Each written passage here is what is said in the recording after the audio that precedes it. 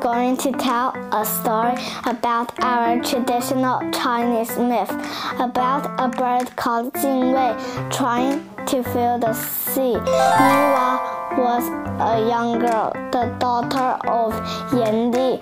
One day she walked on the coast of the East Sea. The sea was blue. She went for a swim. Suddenly the waves became bad and she was buried at sea. Her father Yan Li rushed to the sea. He cried Niwa's name and the bird came out the sea. The bird looked like a crow. The bird called out, 精卫. The bird flew to the west mountain and picked a stone up, then dropped into the sea.